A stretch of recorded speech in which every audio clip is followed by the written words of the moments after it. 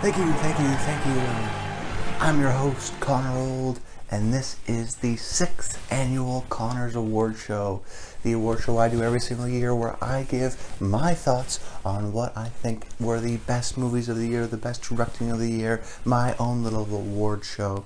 So guys, you've been showing a lot of support for my Oscar videos, as you do every single year, but as I do every single year, I wanted to make my own little award show. You guys often ask me, what are my favorite movies of the year or performances, things like that. And sometimes they're Oscar movies, but oftentimes they're not. Many times the Connors Best Picture winner wasn't even nominated for Best Picture. So I have my passions on my own with loving the movies as well as loving the Oscar race. But this is the video that I get to sort of go into and talk about some of my favorite movies in a bunch of different categories, my favorite performances.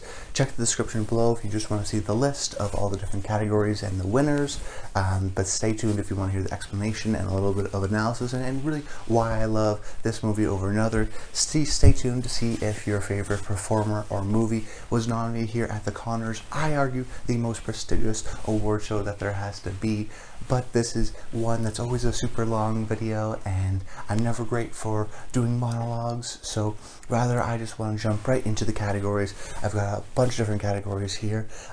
Sometimes they're similar to the Oscars, like Best Supporting Actor, but sometimes they're a little bit different. I have Best Trailer, I have Best Moment in a Movie, smaller things, different categories I add or remove every single year. So I have a couple sort of 2020 specific type ones that will be a lot of fun too. So let's just jump into it, starting off with the big one, or one of the big ones, Supporting Actor. And the nominees are Oscar Isaac, Dune; Jamie Bell, Without Remorse; Mike Faist, West Side Story; Ben Affleck, The Tender Bar; and Al Pacino, House of Gucci. And the winner is Mike Faist from West Side Story. Now I just like to go sort of briefly through some of the nominees before talking about ultimately Mike Faist, in this case my winner. I want to talk about Oscar Isaac for Dune. I thought he was just a terrific, symbolic, great father figure in a movie that's so long and has so much epic scale, and you have to tell so much of the world and the backstory. Very few moments are you allowed to have sort of pure emotion and understand the sort of mother-father-son relationship that's going on here, and Isaac does a terrific job, and it really was this sort of iconic, almost kind of Gandalf-like figure, I think, in terms of his relationship to the Dune, in the same way Gandalf was with the Lord of the Rings. Isaac's a terrific actor, and even his role in something like The Card Counter this year was terrific, so I have to give him mad props this year. Jamie Bell, Without Remorse. This was a movie that not a lot of people saw, but I think he's a terrific actor, and particularly his role within the movie and how he plays it. I'm not exactly sure if he's sort of this slimy corporate guy or if he's actually on the team of the good guys. And then how his character evolves. I think he plays it very well. It's a very difficult role to play off, and that was one of those roles where, even though I didn't love the movie, he sort of jumped out to me and really surprised me, just in terms of how terrific he was in this sort of average movie. Then Ben Affleck, The Tender Bar. This is sort of once again another dual award with something like his performance in The Last Duel, but in The Tender Bar he plays the sort of uncle figure, father figure to our lead character, and he really is sort of this sort of source of wisdom and just really the most funniest parts of the movie, and the sort of wisdom of the movie and life lessons. Someone that JR can always sort of come back to, and he's got some incredible written dialogue, and Affleck really sort of takes upon that fatherly figure and uses his charisma and his charm, but also showing this man as a three-dimensional person who has his own sort of faults and relationships, but ultimately sort of wants to give this guy the best chance that he can. And then Al Pacino, House of Gucci. I think a lot of people are sort of overlooking Al in this movie just because he's kind of a legendary actor, but I love when Al Pacino sort of just goes over the top and goes for it, and there's some laugh out loud moments with this character, more so than Jared Leto or the other characters in the movie. I was a fan of House of Gucci, it's sort of over the top campiness, and there's certain scenes where he's on the phone while he's getting a massage, certain instances like that where he just brings so many scenes to life and makes it feel real and lived in, also feeling sort of dedicated to the genre of its sort of campiness in itself. But ultimately my winner was Mike Faist for the West Side Story, because he was one of those guys where I've never seen before, And a lot of that cast of West Side Story I'd never seen before, but when he came out, I was like, wow, not only did he sort of, in a way, reinvent Riff, this, you know, legendary theater and then, of course, movie actor with Russ Tamblyn, but he did his own sort of thing. I thought he was a little bit more dangerous, he was a little bit more live wiry and antsy, but also there's still a huge beating heart to his character that you could see underneath, that he still feels dangerous when he's with the Jets, but, you know, in his scenes with Tony, he feels like sort of a lost kid. There's a lot of incredible sort of stuff that he does within the movie, shifting back and forth within scenes, the sort of struggle within his character. And because sort of that main dynamic of Maria and Tony, because it is this sort of Romeo and Juliet narrative, it can only be so emotionally engaging. And I think a large reason why the success of West Side Story still prevails is because of those supporting characters. And I think Mike Faist, for me, was that standout. He was an ultimate, wow, this guy can do no wrong, and really blew me away when I saw it. So hopefully he can have a terrific career, and Mike Faist in West Side Story is my winner. Now jumping over into Best Supporting Actress, the nominees are Polly Draper, Shiva Baby, Rebecca Ferguson, Dune, Jayne Houdyshell, The Humans, Gaby Hoffman, Come On, Come On, and Alicia Vikander from The Green Knight. And the winner is Gaby Hoffman, Come On, Come On. This first one here, Polly Draper from Shiva Baby, a movie that I think a lot of people saw and liked, but maybe doesn't necessarily put in their top 10s. I didn't, spoiler alert, but Polly Draper was a terrific actor in this. She was this sort of, she's the mom to the main character, and she has some great lines. So some of my favorite lines in the movie, like, you know, she grew up in New York in the 80s, so her gaydar was strong. That was a good one. But certain instances like that, and she really does play this sort of motherly figure that does care for her daughter, but also cares about the perception of her daughter to her friends and wants to worry about that too. So she's a little bit self-serving. She loves her husband, but is also annoyed by him at the same time. Polly Draper was just a sort of a terrific comedic performance, and I always like to reward comedic performances when I can, and she was really great in Shiva Baby and stuck out to me.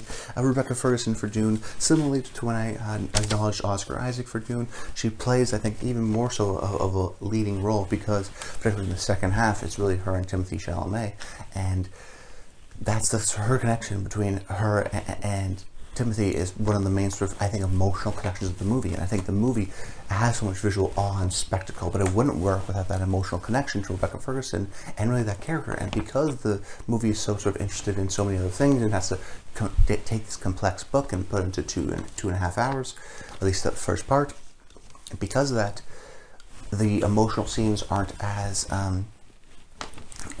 there aren't as many emotional scenes. Therefore, having someone like Rebecca Ferguson really sort of invest in it, I thought was, and give enough emotion out of certain scenes and utilize those certain scenes very well, sort of efficiently and economically. She was terrific, and the movie wouldn't succeed without that emotional connection. And she's a terrific actress who I've been a fan of for a long time, but this may be one of her finest roles. Really impressed by her here.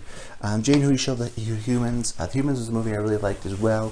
That sort of has been floating under the radar, but she's probably more than Richard Jenkins or Beanie Feldstein, although the whole cast is terrific, but she's the one that really stood out to me because it's sort of an ensemble role. It's a supporting actor, I guess, piece, but it really is sort of one of the co-main leads, and she does a lot of how the story evolves and how she reacts to that, and how other characters react for her, and she's sort of this constant talking figure, but then what is that talking trying to hide?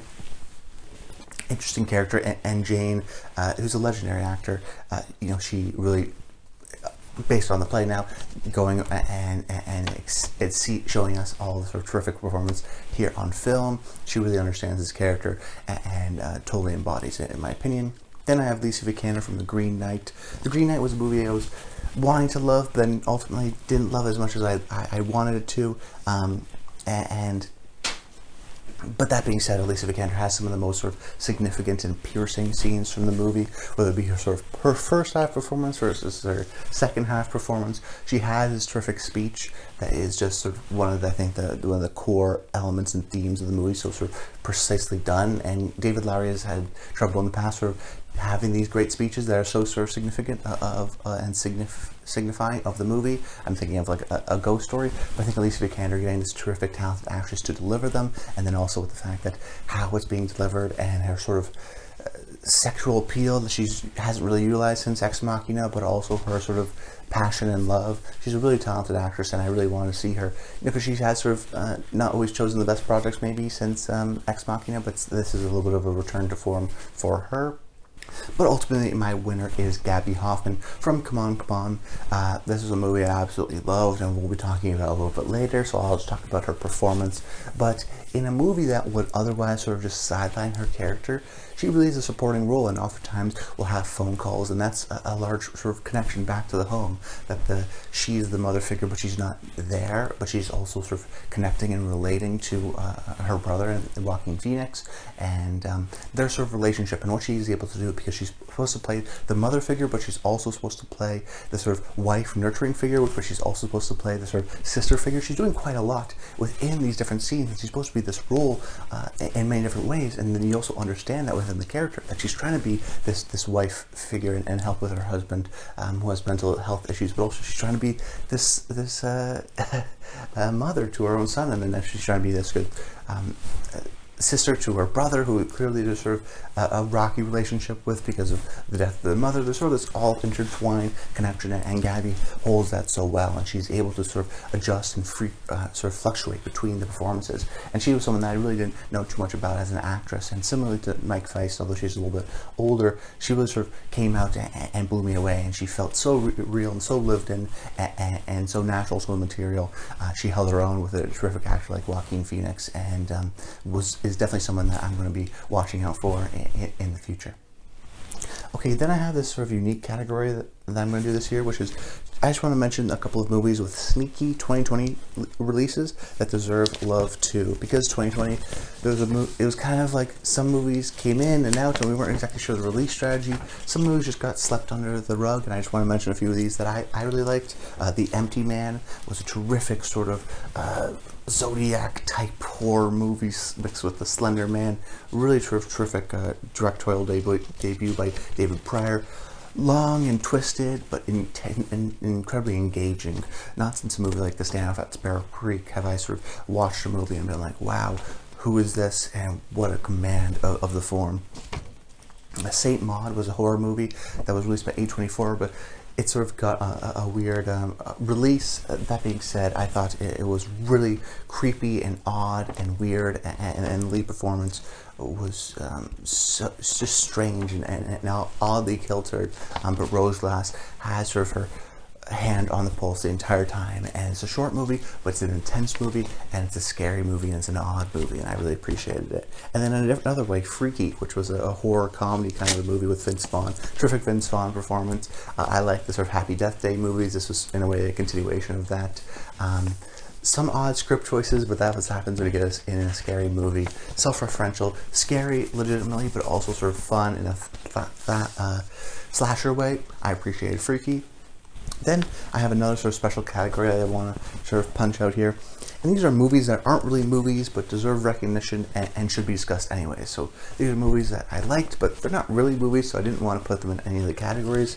And the two nominees and winners, really, there's no nominees and winners, but the two winners in this category are In and of Itself and Inside. So the first one, In and of Itself, this is sort of a magic show, filmed magic show by Frank Oz, starring Derek Delgado, and it's such a sort of linear, story-based, intriguing magic show, and how they're sort of able to sort of cut through all the different performances throughout the night and interact with the audience. And in the last part, one of the more engaging, emotionally experiences I've had this year. It's such a sort of interesting experience because it's a magic show, but it's also kind of not, and it's also more of a storytelling based show, and it's a mystical kind of a world in which Derek's able to do to almost, and Frank's able to also recapture that intimacy that you would see in a theater play, but then show it to us on film.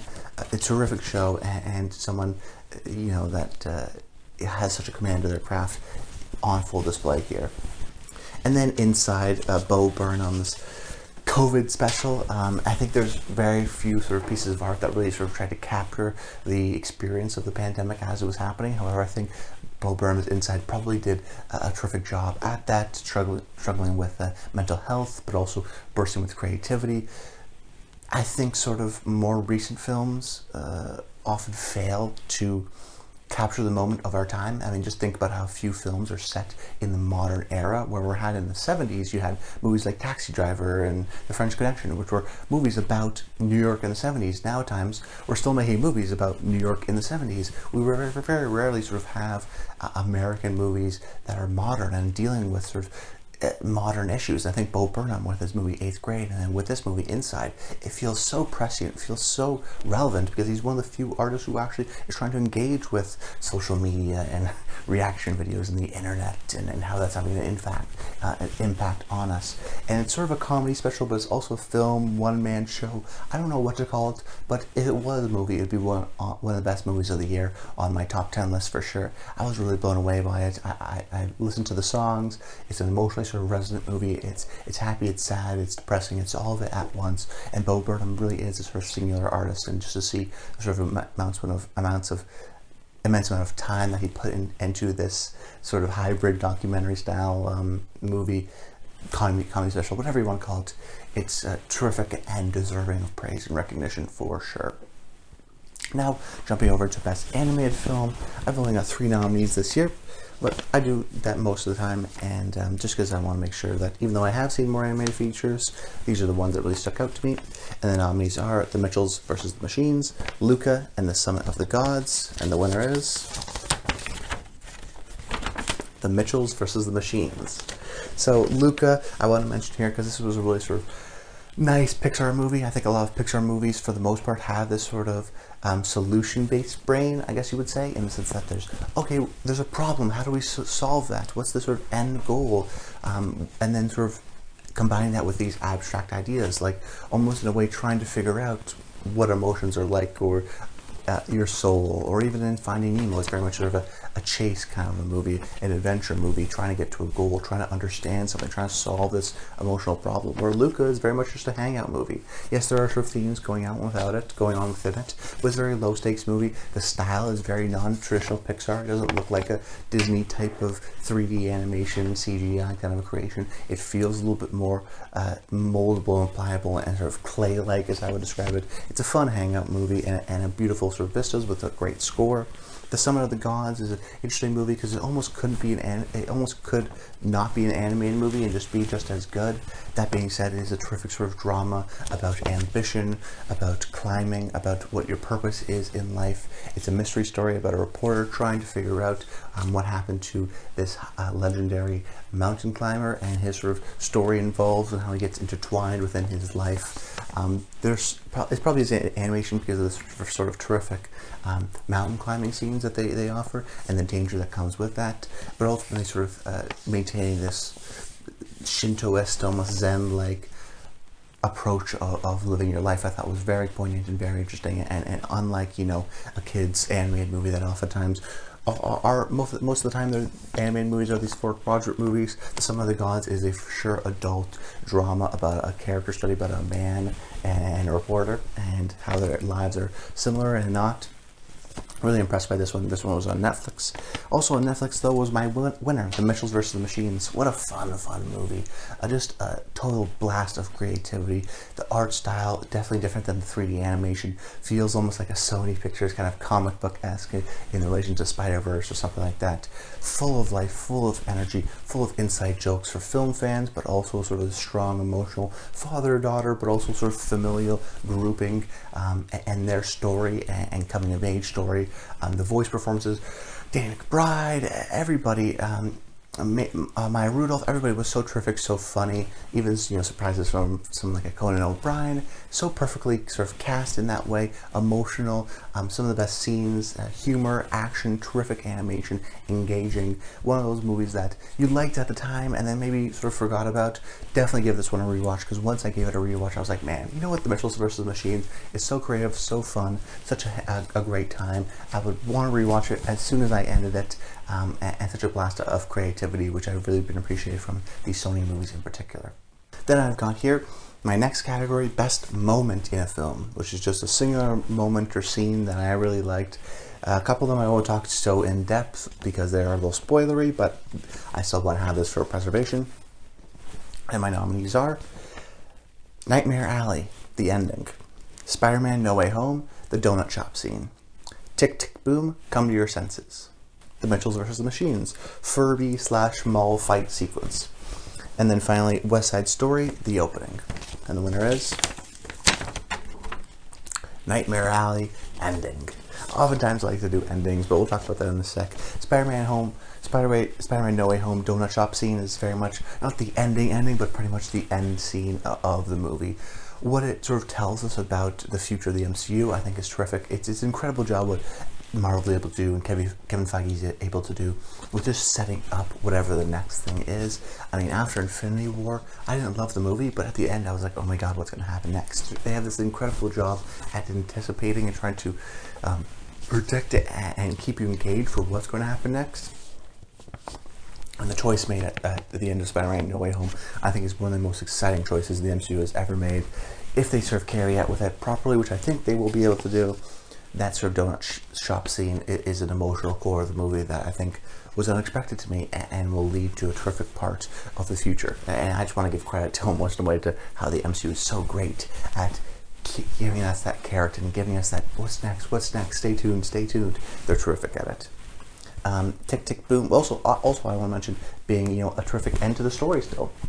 Tick Tick Boom, Come to Your Senses. This was a pivotal part of the movie because Andrew Garfield's character, Jonathan Larson, he's trying to figure out the story and the sort of song for Elizabeth in his story, and he can't figure out, and then he finally does it, and this is the sort of showcase of it, and they sort of intercut between Vanessa Hudgens' performance and Jonathan Larson's girlfriend performing it within his mind. Is a terrific, sort of powerful, bold duet kind of a song that has incredible intercutting, that has a strong emotional power.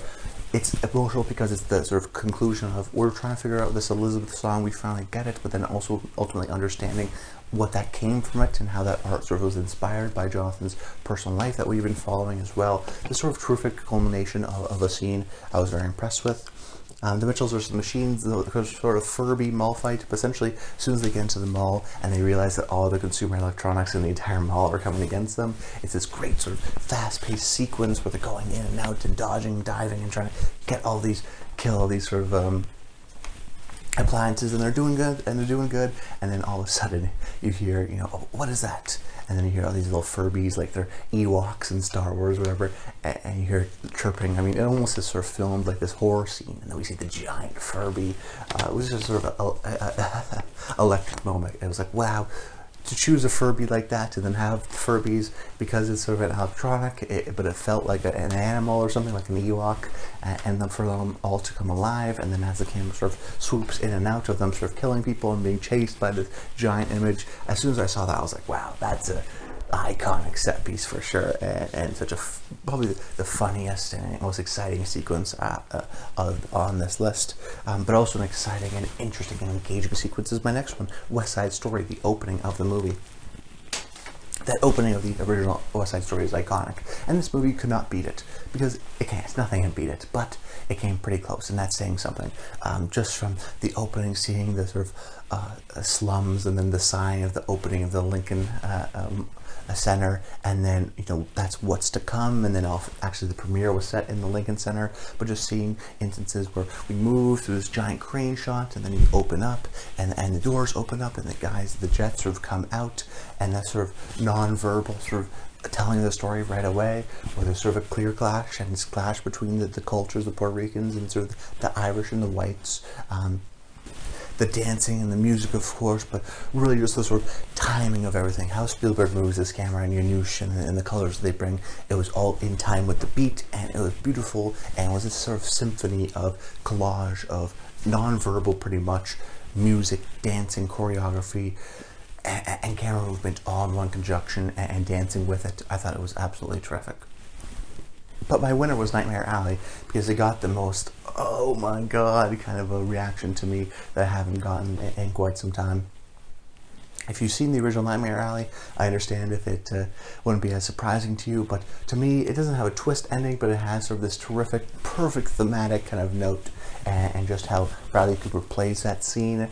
And the last shot is just a hold on him and his performance and his revelation, but also sort of acceptance of his fate, and how it's sort of an allusion to a past scene, and really sort of underlines a lot of the themes of the movie.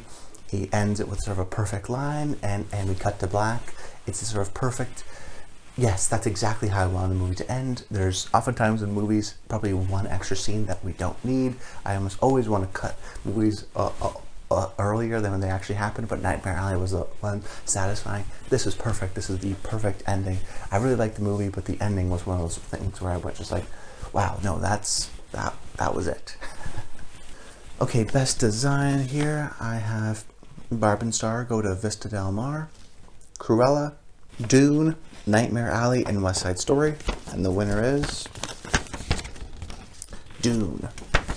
So Barb and Star go to Vista Del Mar. We'll be talking about it a little bit later, but that's such a fun, bright joy of a movie. And whether it be sort of the Palm Springs Hotel, or the Vista Del Mar sort of hotel there, and the musical sequence that happens there, just to the bright colors, so the cheekiness of the and cheekiness maybe of the different sort of knickknacks and shops that are going on, to the pool and just the resort area felt really lived into the sort of mystical, a little bit more fantasy, crazy villain lair elements felt realistic too.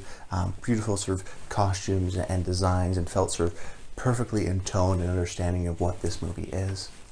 Cruella has a sort of great pop punk London fuse with Cruella, beautiful sort of costumes and makeup, and sort of production design, even with all it being in London, but sort of even just the take of it being a pop punk London I appreciated. Nightmare Alley, that sort of beautiful, really large carnival set that we really explore, feels lived in, feels grimy, feels like it's been traveling. And then when we get to the high class area, very different, and a great sort of visual metaphor where much of the movie is sort of clean and pristine and different from Nightmare and different from the carnival, and really is a sort of great symbolic element told through the costumes, told through the production design. Very impressive, as with most Guillermo's movies. West Side Story, I think, beautiful colors and costumes, but also this sort of New York that I felt that didn't feel real, didn't feel like a real city, felt like a heightened New York. So it felt in one part like, oh, this is a real street and a real place, but also bigger and theatrical in a certain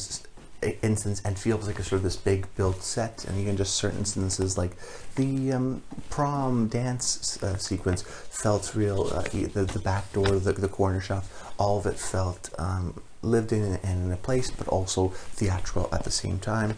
But my winner went to Dune, because building that world, that's a lived-in world, that is sort of Denis' vision of what Dune is. It's this grounded, gritty, lived in, you know, the ships are not these pristine Star Wars type ships, or actually they're a little bit like Star Wars because they are a bit run down, but even more so covered with sand. The locations that really felt like a different sort of planet, to these sort of larger vistas of the armies, and the militaristic feel of it was very impressive. I never for an instance doubted its ability to merge production design with CGI to real sets. I wasn't sure what was what, and it's one of those movies that you can guarantee will look good 100 years from now, I think, because of just how real and natural everything fits in and blends in together. No sort of CGI elements stick out. Even the sandworm was just a terrific, of course, iconic moment from the book and the movies, but he is here shown, and Denis so great with showing us that sort of scale in relation,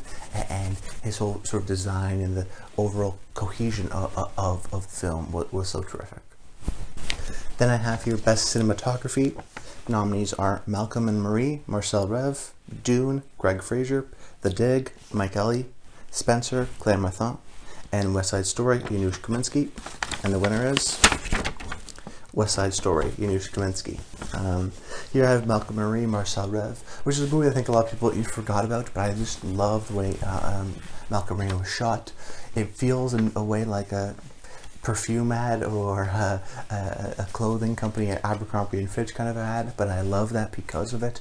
It feels so in love with these bodies and these characters and these performers.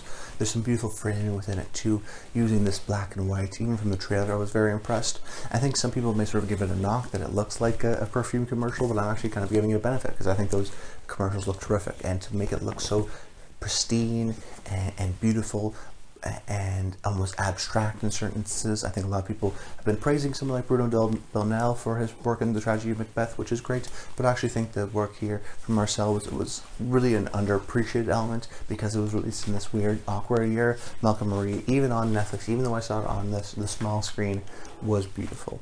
Dune, Greg Fraser, you have to give some props here just because it's the obvious pick, but also a terrific pick because of long-lasting images of, I'm thinking of Oscar Isaac and sort of the army behind them, the Harkonnen, their sort of rows of people, the militaristic elements really connected to me within this movie, and even just sort of the opening sand place, and I remember there's sort of like a influx of light, and we have the soldiers sort of glide in to screen the white soldiers that are coming to kill Paul Atreides after the sort of attack. These beautiful instances of balletic almost stillness of the camera, but movement within the camera. Great, once again, Anthony, I mentioned at showing scale, but Greg was able to sort of mix in that sort of realistic element and really do make it feel grounded, while also using sort of naturalistic light and things like that. The Dig, Mike Ellie. The Dig is a movie that I really liked. There's certain parts I really don't like about it, but the parts of the movie that I do like, I really do like. And because you have this sort of interesting, unique handheld camera, it feels, even though it's a period piece, it feels modern. It feels like you can really relate to these characters, which I really felt was interesting. Most of the time when we get these period films, we don't get modern camera work. We just get stillness, and that sort of adds to its boringness. But when we get a movie like The Dig, because we use actually this handheld camera, we were able to sort of connect to the characters, I felt, because we were able to move with them. We were able to sort of see their emotions, see these big close-ups with them, and feel that sort of liveliness of the field in a movie that really is just about digging. There's a great liveliness to the movie because I think of the cinematography. Spencer Clermont almost won here. I think she's a terrific cinematographer and has done great work. And here in this sort of pastel film kind of a quality really allows us to understand Diana's sort of appreciation for this grand world, but also her separation from it. Beautiful pastel colors, and even just sort of certain dolly shots and tracking of her running and understanding her relationship to the big palace, the framing and everything, and just how it looks, that sort of filmic grain was really beautiful, and one I'm glad I saw on the big screen. And then we have here West Side Story, Janusz Kaminski, which is ultimately the winner because I think this is one of the best looking movies I have ever seen, and definitely one of the best cinematography winners of the past few years. I saw this one in IMAX and was absolutely blown away by what I saw on screen. The use of colors is bright and it's fascinating. It's not the sort of traditional, I think, Janusz Kaminski pools of light all the time. It is a little bit more bright and exciting. The way Spielberg moves the camera, but also, of course, that's Janusz's specialty in working with the camera operators, just to have everything in time with the music so many times and so many instances. There's so many beautiful shots. I mean, one of the best shots of the year, I think, is a shot of a puddle. Which is crazy to say, but even just the sort of the shadows of the two teams clashing, there's that image, just the image of the camera moving towards slowly, dawning in on the sort of alley scene with Maria, and we see all of the sort of drapes and clothing, and we can see through it and the colors that are used there. I mean, just beautiful shot after shot. But also, of course, the camera movement. The camera moves within a dance of the choreography. It's almost, in a way, impossible to acknowledge the choreography without acknowledging the choreography of the camera. I think this is maybe Janusz's best work, which is saying something with how many great movies he's ever done with Steven Spielberg, but this one really impressed me, just of how beautiful it looked. Best first-time filmmaker is a category I've been doing for the past couple of years and really enjoying it, so I wanted to mention a few here.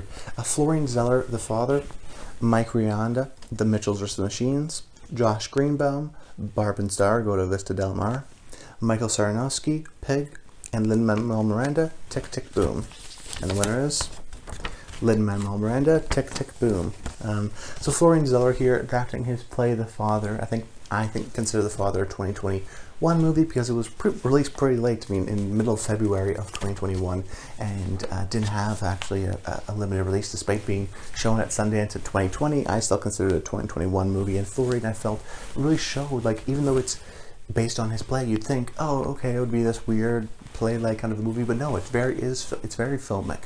It's very engaging. What he's able to do with the medium and put us even more so in the character's mind, and how he is in control of that. And this is kind of a complicated, secretly complicated kind of a narrative, and Florian's able to uncomplicate it and make it very simple and understandable, and show so much with illusion rather than dialogue and writing. It feels very much like a movie and couldn't be a play, which is very a testament to his time as a director. So I'm very impressed to see what he does next, and because I was impressed with this movie. Mike Rianda, The Mitchells vs. Machines, I already talked about it. Creative, fun, and someone who really hasn't worked as a director in animation, but I do want to mention animated directors because they're ultimately the shepherds of the story. Josh Greenbaum, Barb Star, Go to Vista Del Mar, one of my favorite movies of the year. I still always think of this as, most of the time, it's got to be a Kristen Wiig and Andy Mumolo movie at its heart, because they wrote it, they're starring in it, but to be able to understand their tone and bring it to life, I think it is an underrated kind of a task, so I had to mention him here. Michael Sarnowski, The Pig, was another movie like The Empty Man in a way with David Pryor, where Michael clearly has been wanting to make this movie for a long time, or has been thinking about this movie for a long time, because there's such an intense amount of craft and control of the movie that it's very clear that it wants you to think it's one movie, and then it very much isn't that movie, and that's what the movie is interested in.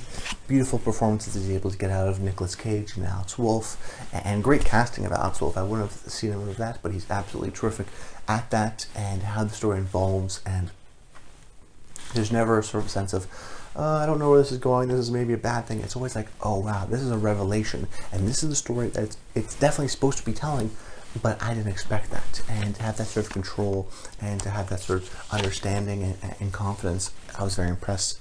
But my winner went to Lin-Manuel Miranda, just because I think it's kind of underrated in the sense that I really like Tick, Tick, Boom, and he's a director that you would think would be great, because he's such a terrific playwright and actor in his own right, but there's no guarantee that he would have been a great director, and he's one of those just uber talented guys, clearly, because I think of how he sort of edited this movie and his sort of understanding of the medium, particularly with that element, because of how he knows when to show reaction shots, he knows how to move the camera, how that all interconnects. It's a complicated movie to do sort of Jonathan Larson's life, but also the one-man show that he's telling about his life, but also sort of these surreal, almost musical sequences.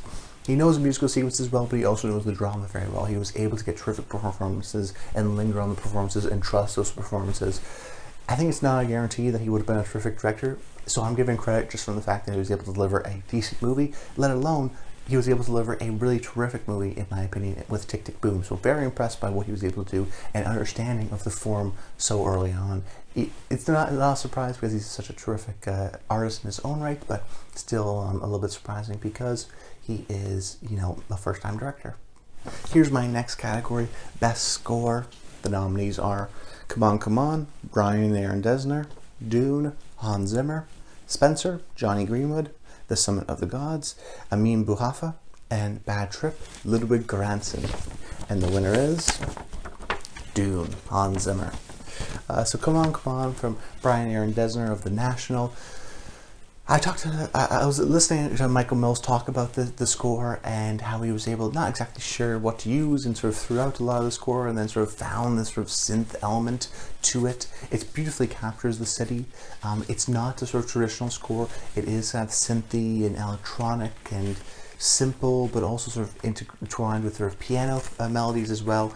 It's very difficult to have a score that works very well within the actual songs of the movie too. I mean, there's a lot of songs in this movie, but the score works and pairs very well with them in its own sort of synthy, piano-esque kind of a way. It really captures the sort of heart and the feelings and the sort of beating heart of this movie, which ultimately scores are trying to do. What does this movie sound like? And I think this movie does a pitch-perfect job at doing that. Spencer, Johnny Greenwood. Johnny once again shows up here. Doesn't win. He's been winning a few years in a row now, but he, of course, is one of our premier composers now, pretty much. He does such a unique, interesting element here where he's able to combine jazz, but also sort of other instruments to ultimately capture and display the disorienting elements of the movie and Princess Diana's relationship to the royal court, and the music so much so does emphasize that sort of off-kilter element that Johnny's able to do so well.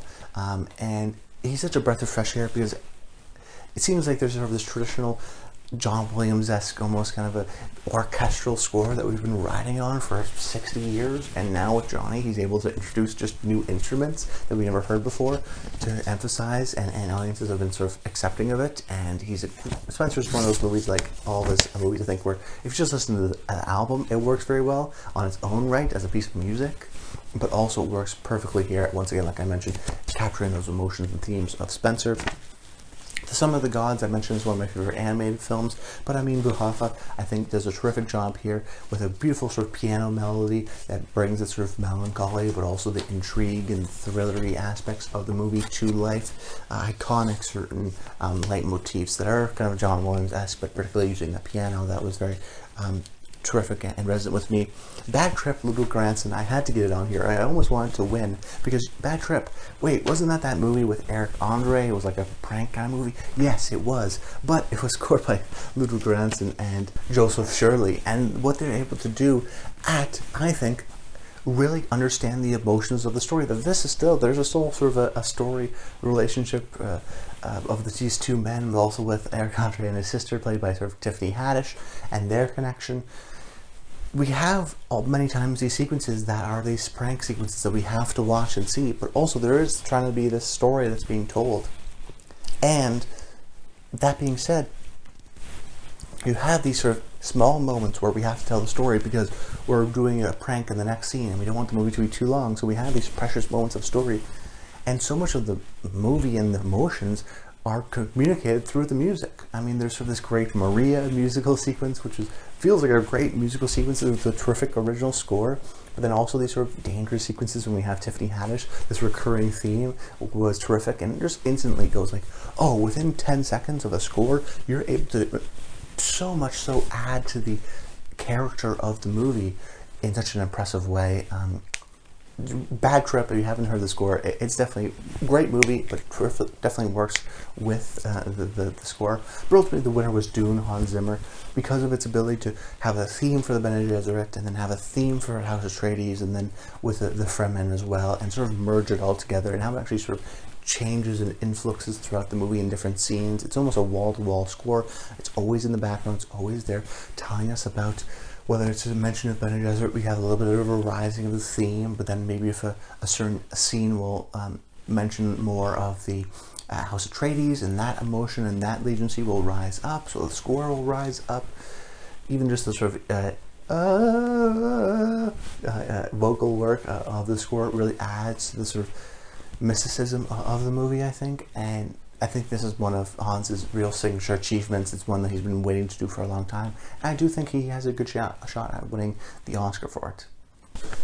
Okay, Best Trailer. This is a fun one I like to do every year. The nominees are The Last Duel official trailer, Shang-Chi teaser trailer, Ambulance official trailer, Last Night in Soho official teaser trailer, and Steven Spielberg's West Side Story official trailer. And the winner is Ambulance official trailer. The Last Duel official trailer was the first one where I was like, wow, is this movie going to be terrific? Because we saw the photos on set and we were like, oh, this is kind of weird. What is this haircut from Ben Affleck and Matt Damon? They're doing this period piece. This is going to be a weird movie. But then seeing ultimately what it was about and the seriousness and its ability to sort of tell three stories within the trailer and look and show the sort of intensity and brutality of it, but also sort of this core debate and central themes of the movie so perfectly and so, I think, excitingly in the trailer. The Last Duel didn't do very well at the box office, but I don't think that's the problem with the marketing materials, in my opinion. Some people had an issue with it, but I thought the trailer and the marketing materials were actually very well done. Shang-Chi teaser trailer was this intense, pulse-pounding, 2-minute, not even, trailer where it was the first look we got it, and it was the first movie where I was like, I was excited for the movie because the trailer, even the teaser trailer in particular, was so great. Just his ability to understand and build the world as Shang-Chi goes back to the pool and he just starts punching it, and we hear the music. It's like, oh, okay, we're back into the seat, and you understand and you communicate it so efficiently. Like, okay, he's from this world, he left the world, he's going back to it, this is where he's trained. This is relationships that are set up in the movie, action-packed. Okay, I understand. So Shang-Chi, the teaser trailer was a real terrific job there. Last Night in Soho, similarly. I saw the movie before seeing anything. I saw it at TIFF, so I actually went back to see this teaser trailer. And it's really its own work of art, even the sort of ending transition to its sort of building of the intrigue. This was a movie that also didn't do maybe light up the box office. No movie really did sort of light up the box office necessarily this year, except for some superhero movies.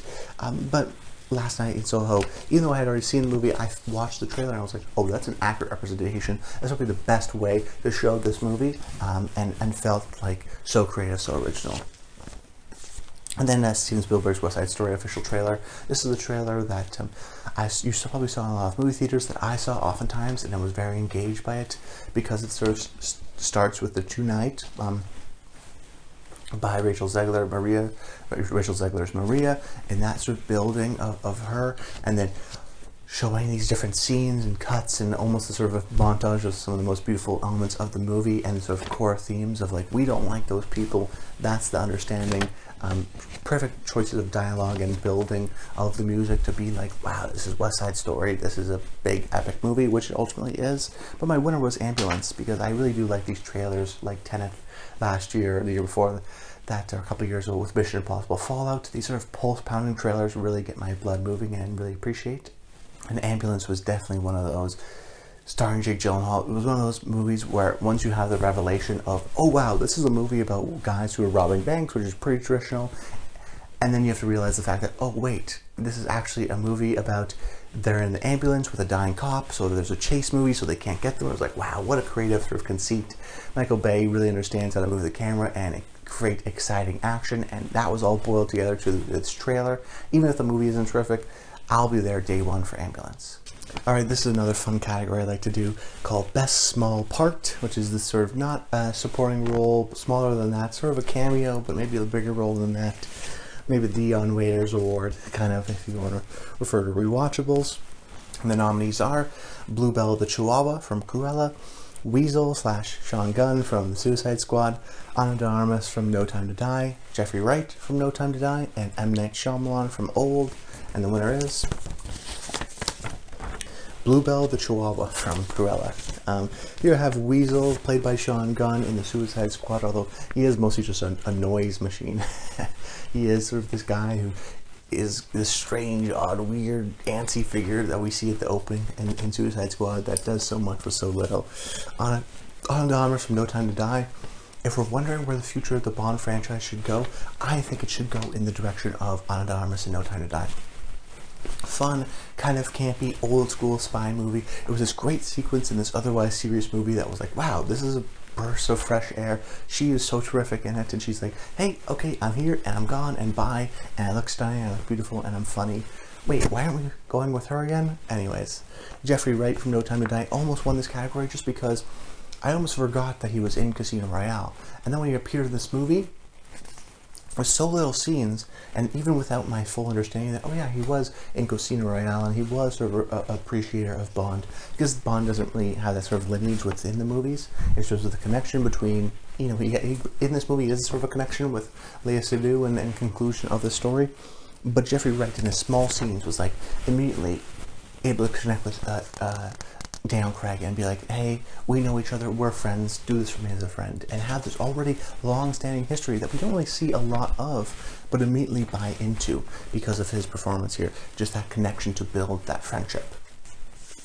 And then M. Night Shyamalan for Old. It's always fun to see him in his own movies, but I think this is maybe his best cameo, because he's literally the sort of person, in this case the bus driver, taking the people to the beach, taking us, the audience, directing us to the story, to the beach, and then how it pays off in the end.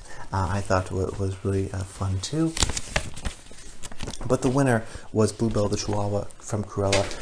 This is the character of Wink, and this dog is so fun, so funny. It was the reason why I really liked Cruella, just because every time I saw Wink, I was like, I need a spin-off movie of him. So funny, so creative. It's such a, you know, even Emma Thompson sort of joked about him stealing her light. and one of those guys that dog performances that was just so fun and cute and heartwarming and perfectly trained too. And Wink was an emotional connection to me and to the movie for sure, and I had to give him his shout out. Best ensemble here is my next category. I have House of Gucci, Dune, Licorice Pizza, Spider-Man No Way Home, and No Sudden Move. And the winner is Spider-Man No Way Home. House of Gucci here, whether it be Jeremy Irons or Jared Leto or Al Pacino, Adam Driver even, they're all doing their own kind of little performances within this larger campy movie. But I think all do their own great job. Jeremy Irons is almost vampiric kind of a character. Adam Driver's in this very serious, straightforward kind of movie. Lady Gaga's in this big, dramatic movie. Jared Leto's is pretty much in a Waluigi movie. I mean, just so much fun, and they're all great in their own way. Dune, whether it be someone like Stephen Henderson in the small parts, even someone like Timothée Chalamet, I mentioned Rebecca Ferguson and Oscar Isaac, they're all sort of pitch perfectly cast in their roles and given not a lot to do with, but do a lot with that regardless. Licorice Pizza was another one where it's like, whether it be Tom Waits or Sean Penn or the great sort of little sequence of Bradley Cooper, where I think the sort of two leads of Cooper Hoffman and Alana Haim. So electric, so exciting, a great ensemble. I think they're all terrific in their own lived-in ways, whether it's the craziness of the adults of the movie or John Michael Higgins, who gives a funny moment there, to the realism of the leads. Licorice Pizza was a movie that definitely its ensemble connected with me. And then No Sudden Move, the Steven Soderbergh movie that was released on HBO Max. And people always underrate and forget about Soderbergh's movies, but I don't. Or at least I try not to. And No Sudden Move is this complex labyrinth of a movie. But it's got some of the best performances from Don Cheadle, Benicio del Toro, Amy Simons, David Harbour. I mean, the sequence with David Harbour sort of freaks out in his office, or Amy's sort of motherly figure early on in the movie, or Don Cheadle, and even the surprise cameo later on, which I don't want to spoil. There's a stacked cast, but all really perfect and giving these sort of humanist, double-crossing, but still grounded performances. But the winner is Spider-Man No Way Home. I'm going to say it because if you haven't heard it by now, you haven't been paying attention, but it's a spoiler for the movie, so do note that. But in the movie, we see Andrew Garfield, his Spider-Man, we see Tobey Maguire's Spider-Man come through the multiverse and come into our Tom Holland MCU Spider-Man. And not only are they sort of cameos, one moment, but they're actually full-on characters. And for the second half of the movie, they're in it and they're fighting and they have their own scenes and preparation scenes and emotional arcs. And just because of that conceit, because they were able to get all three Spider-Mans together, I thought was brilliant. And then also, let's not forget, we have Academy Award nominated actor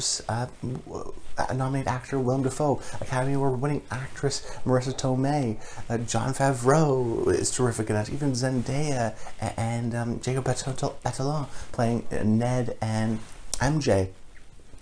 There's so many emotional connections to the story. And because the movie, even though it has so much to do, it really does feel like still a grounded Spider-Man story, more so than it is MCU. I mean, Benedict Cumberbatch, Oscar nominated as well, just because of that sort of central conceit of those three guys. But also that supporting cast, I just think it's sort of been underrated in how perfectly cast it's been. An emotional conclusion to the sort of three Spider-Man movies that we've gotten in a great way, and I had to recognize its sort of great performances across the board, so I want to do so here in ensemble. Best screenplay now. The nominees are Barb and Star go to Vista Del Mar, Kristen Wiig and Annie Mumolo, Pig, Michael Sarnowski, The Card Counter, Paul Schrader, The Worst Person in the World, Joachim Trier and Iskel Vogt, Come On, Mike Mills, and the winner is Barb and Star go to Vista Del Mar, Kristen Wiig and Annie Mumolo. Here I have Pig, Michael Sarnowski, who's one of my nominees. I love the movie, but I really love the screenplay because of its revelation, because of how it seems like it's a John Wick revenge movie. Nicolas Cage has got to get his pig back, but it's actually not. It's actually much more humorous. It's actually much more a story about grief and trauma and how you sort of manifest that, and relationships with fathers and sons, and what your passion is in life, and going for that, and the art of food. There's so many elements here where very much is the conceit of one movie, but actually becomes something else, and that sort of reveal and its structure and how it reveals about the screenplay was totally surprising and absolutely engaging to me.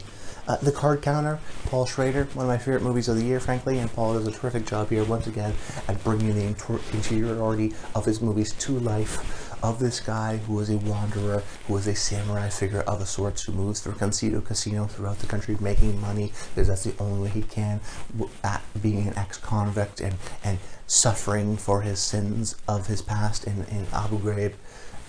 Oscar Isaac does a terrific job at sort of collecting those thoughts and emphasizing those thoughts, but Schrader, some of the best dialogue and words and poetic and everything. Schrader's one of the best screenwriters living still, and The Card Counter is another notch in his already impressive resume. The Worst Person in the World, Joaquin Trier and Esquivel. Esquivel is his own terrific director, even though Joaquin directed this one. They've done 5 movies together now, and Worst Person in the World, unlike certain American movies that are so obsessed with how great it was to grow up in the 70s, The Worst Person in the World is actually a movie that's interested in today, and what it is living in today, and about a person that doesn't really know what direction her life is going. Having these sort of honest, kind of a rom-com, romantic drama, and then ultimately sort of being this self-reflective movie about life and their meaning, and great performances from everyone around, but that stems from its screenplay. Super glad it got nominated for Best Original Screenplay at the Oscars. Definitely deserved, and the conversations here and the reality of the situation never feel like a movie, always feel lived in and real and experienced, and totally something that's worth appreciating. Come on, Mike Mills. I almost went to this one because it has such real lived-in dialogue, but also it's hard to give it to its screenplay because a lot of it was improvised on the day, which is why it feels so real and lived-in and accurate to the reality and emotional kind of raw feelings just being spurted out. So I wasn't actually sure how much we wanted to reward Mike Mills for his screenplay, but we'll talk about Come On a little bit later. The winner ultimately being Barb Star Go to Vista Del Mar, because this is an incredible screenplay, and Kristen Wiig and Annie Momolo, to me, are of course the stars of the movie, but also the screenwriters, but they seem like they are the main creative force of this movie.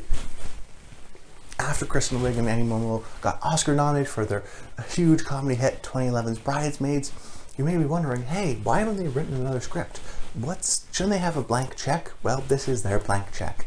This is their next script, and this is what they want to make, and it's a wild, crazy, funny, but totally unique. I heard a Letterboxd review of it, which I think was a best encapsulation of it, which said this is like a Muppet movie with real people, which I think is an absolutely perfect way of describing the movie. So fun, so full of life. I hate to see that everyone sort of agreed it was this terrific movie, and it never showed up on anyone's top 10 lists. I hate when that happens. I'm a big fan of comedies. I want to reward comedies. This was one of the funniest comedies. This was the funniest comedy of the year, one of my favorite movies of the year. And it's small moments of Morgan Freeman as a crab to its sort of ending, and that I don't really want to spoil, but even the difference of conceits of Jamie Dornan's character and the relationship with Barb Star and their lines of dialogue are just absolutely hilarious. Some of it I'm sure is improv, but a lot of it, because it's so creative, because they had to sort of do that stuff in advance, even just the general conceit of Barb and Star go to Vista Del Mar and why Vista Del Mar, and it's such an intense amounts of creativity and joyfulness, and I'm so glad that this movie just got made. Here we go. Now to the big categories. Best Director, Mike Mills, Come On, M. Night Shyamalan, Old, Denis Villeneuve, Dune, Steven Spielberg, West Side Story, and Paul Schrader, The Card Counter. And the winner is Mike Mills, Come On. So let's go with M. Night Shyamalan for Old here first. I'm a big M. Night Shyamalan fan. For his downs, he also has high ups, and I think his sort of career trajectory comeback since The Visit, it still continues on with Old. I think Old, what he's able to do with the camera is certain elements where you go, I don't even know how he did that. His ability to really appreciate and sort of commit fully to this B-movie kind of a premise, but then add such a level of technical craft and true pathos and emotion to the storytelling is incredible. The ensemble cast of characters and performances he's able to get from that, great, but really his command of the story, that I never know where it's going to go. The fact that you know it's going to be some sort of twist ending, which you don't care anyways because of the story that's being told along the way. Like I said, what he's able to do with a sort of stop, slow motion camera, or he's able to sort of communicate the themes of the camera, of this losing time, of sort of dividing family, told through interesting choices of like showing it, the fight through characters, sort of action figures of toys of the kids, how they grow up, the fears of that, the antsiness of it. Even though it's set in one location, there's so many different elements and camera movements and angles that he's able to bring from it, and they all feel distinct and recognizable, and I understand the journey that's going on. And even certain directorial choices of like not putting on super old makeup at the end for the characters was like a perfect little choice, and ultimately how it ends. Some people didn't like the ending. It probably goes on for a little bit too long, but if you do sort of appreciate it as, we'll call it a Graduate-esque ending without spoiling anything, I think it is an absolutely pitch perfect way to end that movie. I was really impressed by Old and M. Night Shyamalan. It was clear. It was like, wow, this is his movie. No one makes movies like him. Even if you don't like the dialogue or whatever, it's like, that's how he makes movies. So if you don't like it, hey, you don't like it. But I like it.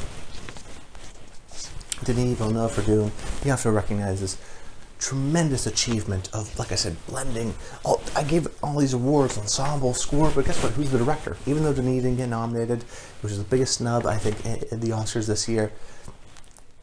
At the Oscars, you know, he got nominated here for the Connors because of what he's able to do, blending the elements of the production design and the visual effects and merging that together, but also bringing the scale, the cinematography, but also sort of showing us that score and when to use the score and when not to, or using the score all the time, and that performance he was able to get out. And just building this world and this story and this complex, great book that we never really thought would be filmable is now filmable, at least in these two parts. Denis is one of our premier directors, and he had to get nominated here for one of his signature achievements. Steven Spielberg for West Side Story, once again another sort of element that's been nominated a couple of times, where I mentioned Yush Kaminski, but also it's in part West Side Story. Success is in part, of course, Spielberg, because of how he moves the camera, because his instincts, because of how he's able to choreograph with the movie, just to get great performances out of newcomers. Rachel Zegler, Anya the Boys, Mike Faist, so many of these wow performances he was able to get out. It seems like he's directed musicals his entire career, even though this is his first musical. The way the camera moves makes sense like a Spielberg way, but also makes sense in a musical way. Is not static, is not sort of different. It's different than West Side Story, but also pays a homage to the original. The camera work here is such a display of mastery of craft. He knows exactly where to put it. What he does with it, it's almost unspeakable. West Side Story was one of my favorite movies of the year, and even though he's going off the sort of traditional structure, I think what Kushner was able to do is to sort of highlight themes and connect them back to today was relevant, and Spielberg is the orchestrator of it all, and he's one of the greatest directors of all time for a reason. And then I have Paul Schrader for The Card Counter. I mentioned his screenplay, but I also want to mention his director focus as well. He has a very specific type of movie. You know, even the digital photography, which I don't really like in something like First Reformed, I really do like in this movie because it makes sense. Where casinos, if you see it in a movie like Ocean's 11, don't really look like that. They look like this movie. They're dimly, weirdly, sort of, they're not dimly lit, they're sort of brightly lit, luminescent LEDs with that kind of hurt your eyes, that make you sort of stay up and gamble all night, which is kind of the reason there's no clocks. What he's able to do at capturing this kind of conference-esque element and approach to casinos, because it is like a job, really well done. And of course his relationship to the screenplay, but also his performance out of that central lead of Oscar Isaac, making sure he understands the character, understands the story, and then communicating that to us. But also there are some secretly beautiful shots as well to this movie, and how it sort of unfolds and never gives away and shows its hand, pardon the pun. So well done. But the winner is Mike Mills for Come On, Come On. One of my favorite movies of the year, maybe my favorite, we'll talk about that later. But Mike, what he's able to do here is, you know, oftentimes his movies have been claimed to be sensitive, but I think they're very perceptive. This feels like a real life movie that feels like real life people, which involves and looks at the relationship between a child and a father-like figure. And if you're not interested in the child performance and that kind of main thing, you may not like this movie. But I think what Mike is able to do, and his sort of approach to filmmaking in general, whether it's the beautiful black and white cinematography, whether it's sort of insightful montage-esque sequences of the reading of the books, he's able to really understand and bring something new, where Steven Spielberg in a way is doing classical storytelling that he invented. Mike Mills is trying to do something new. He's trying to show that there's a different way to make movies, that there's a real emotional connection to improvisation and to telling stories that's just about people and going from city to city and interviewing people and trying to have this sort of head front confrontation of life. Such a command of the art form, and almost a different kind of art form with Come On, Come On. One of my favorite movies of the year, and has to be well respected to Mike for what he's able to do just to create this environment, to create this movie that feels lived in and feels real and feels authentic and feels emotionally honest. Okay, Best Lead Actress, the nominees are Lady Gaga, House of Gucci, Carey Mulligan, The Dig, Agatha Roussel, Titane, Kristen Wiig, Barbara Starr, Go to Vista Del Mar, and Renate Redzepi for The Worst Person in the World, and the winner is Kristen Wiig, Barbara Starr, Go to Vista Del Mar. So, Lady Gaga, House of Gucci. Like I mentioned, I like the cast of House of Gucci and what she's able to do here, playing this sort of sexy, but also intelligent, but also ambitious, but ethically, irresponsible figure. Rise to power, fall from grace, classic kind of using her movie star charm and charisma in a great way. Loved Lady Gaga in this. Carey Mulligan, The Dig. She plays this sort of more elderly-esque figure in another movie, but brings it with a sort of youthful vitality in this sort of motherly figure of the entire movie. Of course, trying to help bring along the right people, but also protect Basil Brown, but also dealing with her own illness and trying to keep together her family. Carey Mulligan is one of our most promising young actors, and great actors really, whether it be Promising Young Woman last year or Wildlife in 2018, even all the way back to An Education. She is one of those people that you have to consistently respect and appreciate, which I do. Renate Redzepi from The Worst Person in the World. If you like the movie, you most likely like her. In a movie that could have been sort of a Frances Ha type knockoff with a sort of wandering directionless sort of 30-year-old, makes a more sort of humanist and empathetic portrait of her than I've ever maybe seen. The way she approaches sort of lack of maybe logic, but also emotions, how sometimes she feels like the worst person in the world because of the sort of poor decisions that she makes, but ultimately we still connect with her, that we still understand why she's so appealing, because she's so beautiful, but also she's so funny and smart and has this warmth to her. Perfect sort of age, even where she's a little older, so the actor can look back on that time. I think it is a terrific role for her, and like I said, if you like the movie, which I do, you like her. Agatha Roussel from Titane is a wild performance in a wild movie. She plays this sort of man-like figure, but also of herself, but also just kind of like a serial killer, but also is just looking for family. It's a sort of animalistic movie, and she gives an almost animalistic performance in its sort of connection to the sort of main father figure there of the movie. She's always alluring and sometimes sexy, but also scary, but also physically demanding. What a strange kind of performance, and a strange thing to ask from her. And what she does and sort of bending those gender lines, I thought was so really well done. But the winner is Kristen Wiig. I try to nominate comedic performances when I can, and I wanted to also nominate someone like Annie Mumlo, but this is really sort of a war for the both of them. But I went to Kristen just because she has that sort of villain role too. Perfect kind of a role here playing Star. She has the villainy kind of a role where she's playing opposite Jamie Dornan and almost recognizable, and she plays this sort of lack of affection, very funny and sort of over the top evil villain character terrifically. But also then Star is this sort of warm person who really loves her friend Barb and is very funny, but also has her own desires and needs with maybe Jamie Dornan. Tough to say. Regardless, a terrific comedic performance, and I had to reward it somehow, so I went with Kristen Wiig.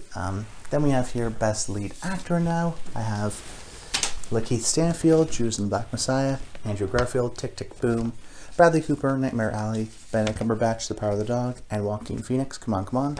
And the winner is Lakeith Stanfield, Judas and the Black Messiah.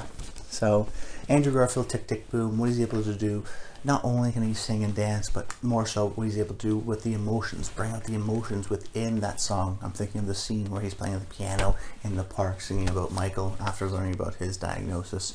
Really emotional, moving scene, but also very funny. You understand that Jonathan Larson was this sort of larger extrovert, sort of larger than life party kind of a figure, and we understand his struggle though. This is not the story about Rent, this is the story about him trying to make it, which I think is very interesting. So the varying levels of Garfield as a performer and bringing out Jonathan Larson's interiority, whether it be his struggle to make great art, whether it be trying to manage the relationship that is not going to work, whether his relationship with Robin Jesus' character, an overall just masterclass in juggling all those things and showing that emotion and revealing that to the audience without revealing it necessarily to the other characters, and feels real and lived in within the scene. Bradley Cooper, Nightmare Alley. I think a lot of people saw the movie and went, oh, this should have been Leonardo DiCaprio or something. No, it shouldn't have. You know, he's done that before.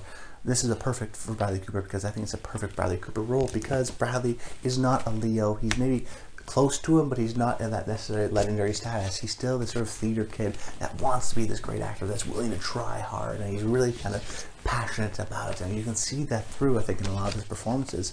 And I think this works well here for Nightmare Alley, about this guy who is intensely ambitious, but not necessarily unsure about why he is so ambitious, not necessarily sure why he wants to be that ambitious, just that he has that drive, and he's not exactly sure where he wants to go, but he knows that he wants to start a new life, and because he's in this area, he wants to sort of expand, regardless, carelessly, without regard, and Cooper, particularly, like I mentioned, that last scene is so terrific. And it gives one of the best performances, I think, in his career. I think it's a classic Bradley Cooper showman, insecure, kind of manipulative performance. Great character and a great performance. Benedict Cumberbatch, The Power of the Dog. Him playing Phil is the sole center, I think, of this movie. Intense and tense, fascinating, hard to pin down. I think Benedict Cumberbatch's best performance because of what he's able to do without the dialogue, how he walks, how he carries himself, the sort of interiority, the sort of masculinity that's cracking at the seams in the sort of smaller moments, but also in the showier moments, how he sort of reacts to his own feelings and manifests that, and the softness that he actually does show sometimes in the movie. A range of emotions, so well done by Benedict. Well, in Joaquin Phoenix, come on. What he's able to do with the changing of his character, of going from going from a movie like The Joker to Come On, to be this sort of fatherly figure who's honest, who's not this sort of strong, masculine necessarily type. He is a supporter, though. He is a terrific man, but he's also honest about himself, and he's honest about his struggles, and he communicates those struggles and his frustrations, but also sort of his goofiness. It's all there, all on display, and Joaquin makes this feels like a real-life person. But my winner is Lakeith Stanfield, and frankly, it's not even close. Even though this category was so difficult to narrow down in terms of its nominees, the winner was always clear since day one. Lakeith Stanfield in Judas and the Black Messiah, which I think is maybe the best performance I've seen this century. I mean, I put it up with Daniel Day-Lewis in There Will Be Blood and Amy Adams in Arrival. It is the reason why I like the movie. It's almost the reason why I don't like the movie, because it's not enough of a focus for him. Despite Lakeith getting nominated Best Supporting Actor, which is a sham at the Oscars, he's the lead of this movie. He gets nominated and wins here for lead at the Connors. A sociopathic, borderline kind of a role. We're never privy directly of understanding what Bill's motivations are, but we know intensely, in my opinion, through the character and through the performance of Lakeith Stanfield. And he did such a great job here because it's an interesting character, but it's not totally communicate to the audience exactly what it is. But I think Lakeith, through his performance, is communicated exactly what we need to understand.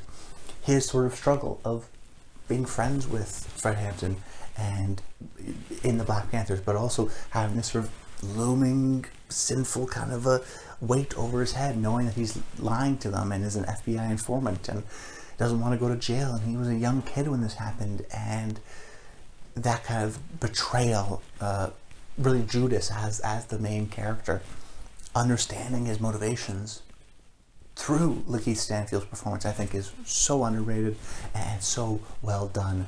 Lakeith Stanfield for Judas and the Black Messiah, wow.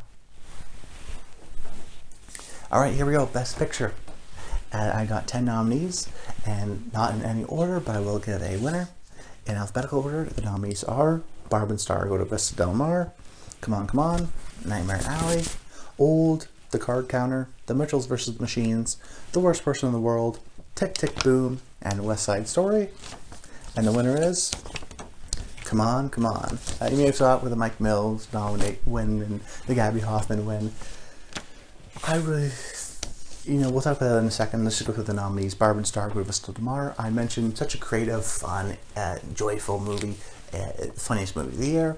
Dune, massive, epic scale, beautiful, sort of creative fantasy sci-fi story, epic in every sense of the word. Nightmare Alley, a sort of dark, twisted, intensely, I think, cynical approach at what humans are willing to do, and that being the true horror of this movie was really sort of a terrific experience in this sort of modern day noir. Old was a fascinating, intense thriller from direct command from M. Night Shyamalan in the way that was some of the most beautiful camera work, framing, and performances I've seen this year. The Card Counter, Paul Schrader's intense, sinful, samurai kind of a movie with intense interiority, with intense, complex moral ambiguity, and what it means to live a good life. The Mitchells vs. the Machines, alternatively, a really fun, exciting movie that was just a total blast and a great, fun animated movie. The Worst Person in the World, fascinating look at kind of a romantic comedy about a woman in her 30s living her life, but then turns into a drama, then turns into a study in relationships and passion. Intensely personal, intensely emotional, intensely resonant. This was a movie I saw relatively recently and could rise in my rankings. Tick Tick Boom, centered by a central performance from Andrew Garfield. He really is able to sort of mix music and passion for creativity and building art into something that is relatable to all. And West Side Story, Steven Spielberg's reinterpretation and remake of the 1961 classic based on the play of the same name. What he's able to do in this camera work is some of the best he's ever done in his career. Great performances from a whole terrific cast of young actors and beautiful colors with, of course, the classic songs. But the winner was Come On, Come On. And like I said, you may have mentioned it, sort of saw it earlier on, but to me, there's every once in a while a movie that is clearly your number one. You watch it and you go like, oh, that's the best movie of the year. And that was it for Come On, Come On. It's one of those life-affirming movies. It's one of those movies that you, oh yeah, that's why I watch, this year I watched 70 movies that were released in 2021. It's like, that's the reason why I watched 70 movies for this award show. It's because I could find a movie like Come On, Come On. I don't really care, stuff like about the Oscars in a certain way. I care a lot because I'm interested in the race and I like that element of it. But in terms of what gets nominated for Best Picture, those movies never totally are my favorite movies of the year. Movies like this are my favorite movie of the year. Movies that are emotionally honest, that aren't necessarily interested in the intellectual puzzle solving of something, that feel like a whole different medium, that are reaffirming in life, in building relationships, in understanding humanity. All of that is exemplified here in Come On, Come On. I like it in movies when we have these sort of montage sequences and what Mike is able to do, particularly with the sort of poems and how he's able to sort of interwork that with telling us the true story of the movie and the sort of flashbacks and combined with the music and the narration. It's just this sort of cumulative kind of storytelling that I don't really know what to call. Montage, I guess, kind of a sequence, but different than that. That became so resonant, one of those movies that it's impossible not to cry at every instance because it's just how beautiful it makes life seem. And it really is one of those life-affirming movies. Come On, Come On, if you haven't seen it, I think it's the best movie of the year. But that's about it, guys. I hope you enjoyed the video. Comment below, let me know your favorite performances. If you stayed this long, picture of the year, director, all that stuff, I'd love to hear it. I appreciate the support you guys have been showing me. Please do continue to show that support here. That's about it. Until next time, stay tuned.